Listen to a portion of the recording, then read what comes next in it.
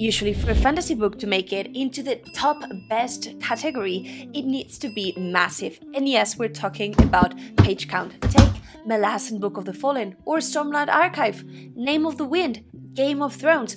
All of those books, even if are amazing, are usually pretty big and suppose a big commitment. So today I figured let's do what appears to be the impossible and bring 10 fantasy books that are incredibly short but that are also pretty amazing. Starting with no other than The Ocean at the End of the Lane by Neil Gaiman. This is a story that will blend magic with the childish memories, with the day-to-day situations, and it is a weird read, but it's full of nostalgia, and it's the kind of book that, depending on the reader, each of us will bring something different to the table. It is very magical, and I believe that Gaiman did something truly special. It's a story that it's sometimes sad, at times it's really uplifting, it packs an emotional punch, and it's, at the end of the day, a story that will follow our main guy who is coming back home due to a funeral, and a lot of memories from when he was a child will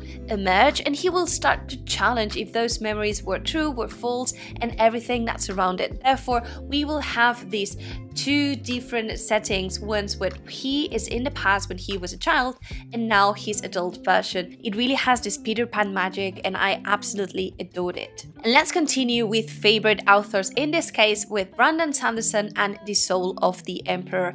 This is probably the shortest book that I have in this list, and you cannot believe how incredible it is. In a little bit less than 200 pages, Sanderson was able to create a story that has an incredible main character, that it's very well crafted with very unique magic systems. In this case we will see two. One of these is a little bit of a merge between the art and magic, because our main girl Shai will be tasked with the mission of crafting anew the soul of the Emperor after an assassination attempt. And even if she wasn't really keen to do that, she will find herself in that situation and she will be drawn in all of the politics that are involved. It explores very interesting themes around identity, around immortality, and how powers can change a person. I really enjoyed it. It packs a punch to the heart, and overall I think it's very well done. Also, if you were wondering if you would enjoy Sanderson, I really believe this is a great start, because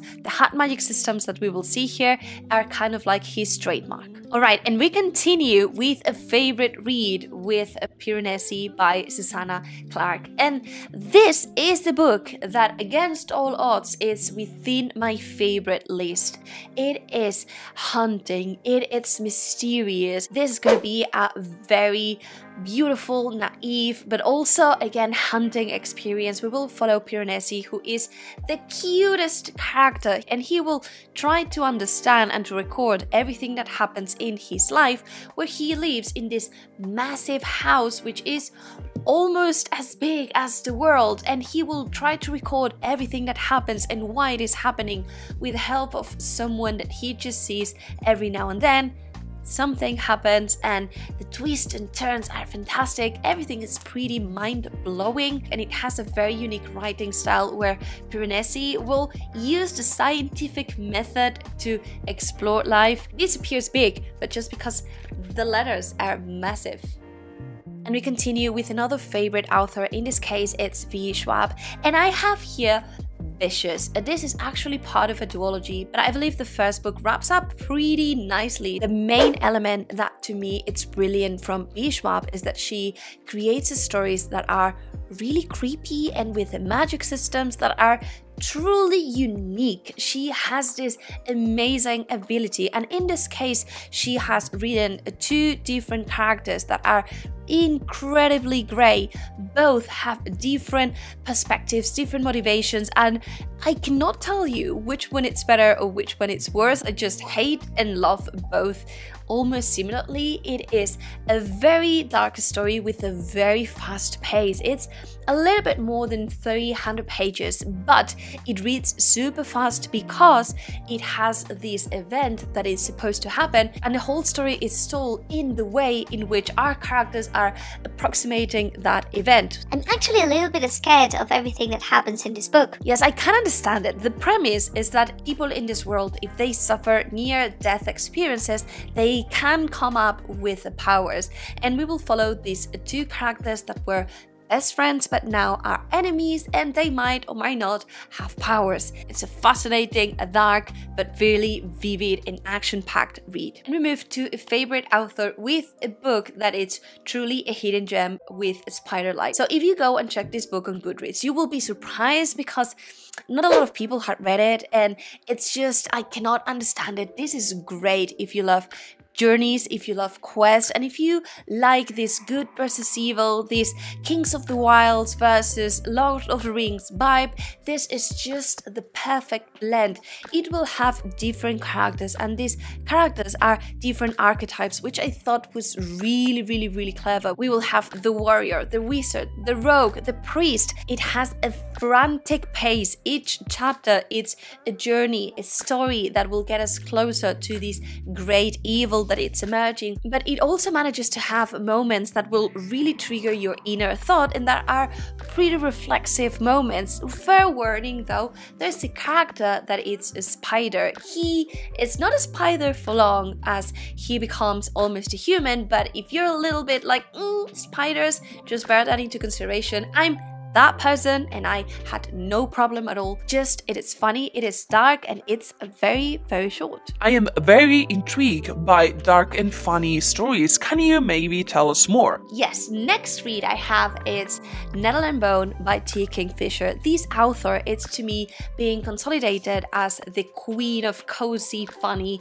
fantasy, and this book is the best reflection of that. We will have this story that at its core it's a quest, but it has some very dark fairy tale vibes blended with hilarious conversations and very unique characters where they are misfits. We will mainly follow the story of this girl that it's a princess, but she does not really believe much in herself. But one day she will realize that her sister is being mistreated by her husband, and she will decide to go there, save her, and avoid war. And along the way we will meet different characters that will get together in this great journey. There's also an animal companion which is almost kind of like a bony dog, and I absolutely adored it. Just the only thing, I was utterly confused by the first 20 pages. So if you started, be patient because everything pays off, everything makes sense, and I really enjoyed it. A self-published book that has lots of good reviews, but just it wasn't my favorite. It's Never Die. Now, I believe this has great elements. I 100% understand why it is loved, so hopefully these things make sense to you, and I still consider as a great short adult fantasy read. With this book, we will have also a quest at its core, and we will follow this child that has the special power of being able to bring back people from the dead. The great unique thing here is that he has this mission of defeating a great evil, and so he will, you know, create his own band, his own army. It reads really as a video game. The themes that are explored are really interesting, starting with the death and all the magic that surrounds it, plus what does it mean to be a hero in life, in death, afterlife. And the only thing that for me was a little bit of a drawback is that it seemed at times a tiny little bit repetitive, but I really thought it was fast, it was surprising, and everyone praises the twist of this book, which I for one wasn't able to detect. So if you want to join this and let me know what you think, please do. Another great fantasy story, it's The Bear and the Nightingale by Catherine Arden. This is acknowledgedly a little bit longer, but not much, and in this case you have just the perfect blend of being a character-driven story with a plot that has incredibly high stakes, with a dark fairy tale vibe, plus a powerful, unique, and an independent main female character. It's pretty religious heavy, and it will mainly discuss themes around the classical Christian religion versus the pagan traditions. So that is the main theme, and we'll have our girl that needs to defeat something terrible that it's emerging in this forest, and how she will fight everyone, everything. I've only read the first book so far, but I cannot wait to continue, and it's honestly beautiful without being incredibly descriptive or purple prose, so just the perfect mix. And getting close to the end, and I swear you're not gonna be able to see which book I have for the last, but now I have Half a Soul, so the perfect mix if you're interested in Fae plus a Regency setting. This story, it's funny, it's cozy, it talks about misfits, perfect blend honestly between character and plot driven. It reads very easily, and it's the kind of book that it's almost a happy book, so it doesn't have dark themes that just drag you down. So all of this makes it an incredibly short read.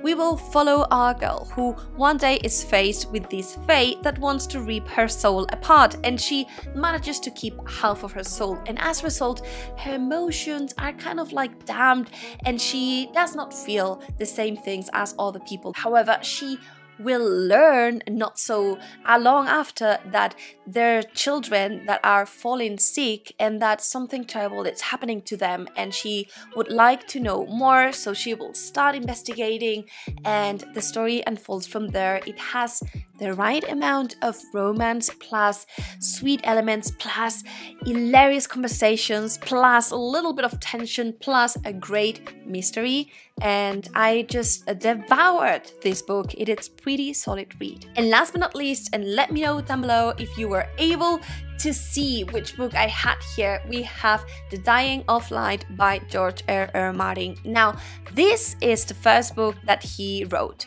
and it definitely leans more towards the sci-fi spectrum, but I still believe that it's a book that will keep great elements for Martin, especially how he is able to craft a world that it's very interesting, characters that are neither good nor bad, and also the politics, the scheming that happens. All of that I think has a fairly good similarity to what we can find in Game of Thrones. Main differences, there's way more romance, it follows the story of these different characters that live in a world that is about to end. It is beautiful, and we see how one of these different characters will be called upon, and he thinks that everything will be easy and a piece of cake, and upon arriving he will find lots of surprises, and the story unfolds. It's super easy to read. It was a favorite when I was a teenager. I'm still in love with this book. It has an incredible mark in how I read and what I enjoy, and I definitely recommend. Let me and other viewers know what are your recommendations, what are short adult fantasy books that you want to share. I cannot wait to see them.